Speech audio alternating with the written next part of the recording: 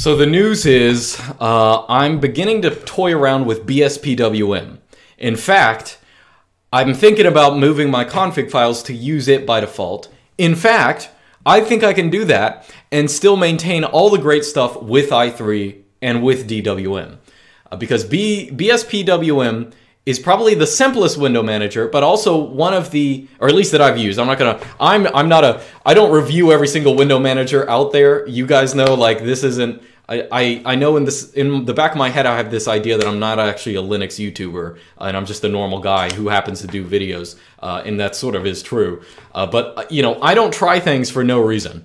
But I've tried bspwm and I really like it. And look up there, I got Polybar back, and the reason is because bspwm is literally just the window manager.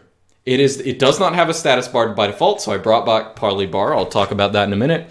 It does not even have the ability to bind keys. You have to bind keys in an external program like the SimpleX hotkey daemon, which I've actually already been using because it is way better. It is, you know, light years ahead of i3's ability to bind keys. It's so much better. It can handle syntax of shell syntax much better. It can handle more complex things much better. It can bind multiple keys at once in patterns and stuff like that. It's much better.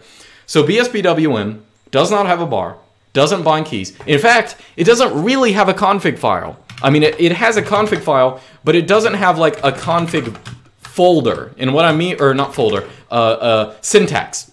It doesn't have syntax to its config file, meaning your bspwm RC file, which I have mine open right here, you could make it in whatever language you want, because how you configure bspwm is actually with a command bspc, and then you say config, and then you can look at the option. Look at all this ZSH completion.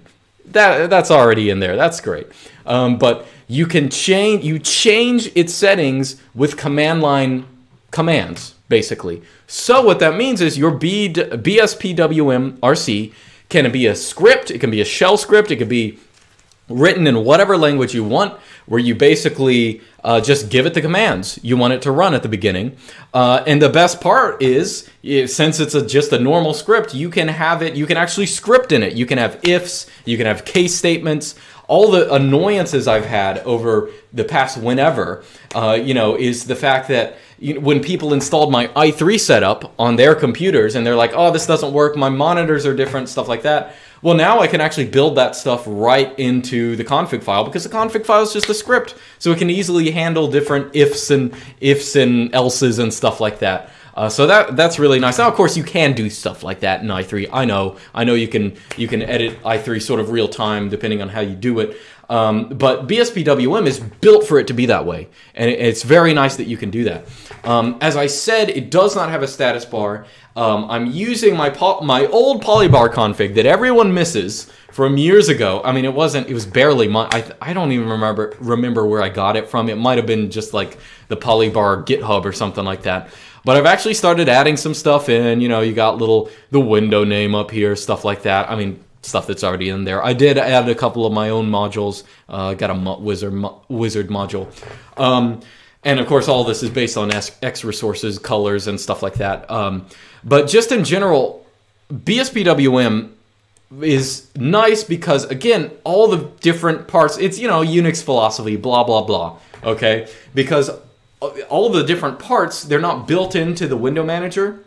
They're different programs running, doing their own one thing, and all doing it well.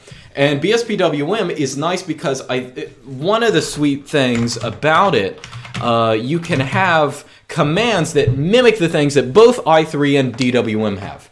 So I can bind pretty much anything. I could bind you know, pretty complex actions to imitate the master and slave way that DWM works, but still having the sort of i3-like defaults of you know, bspwm. And it's actually nicer. It has the quote-unquote Fibonacci layout by default, which isn't really Fibonacci. It's supposed to be a spiral if it's Fibonacci, but you know, whatever.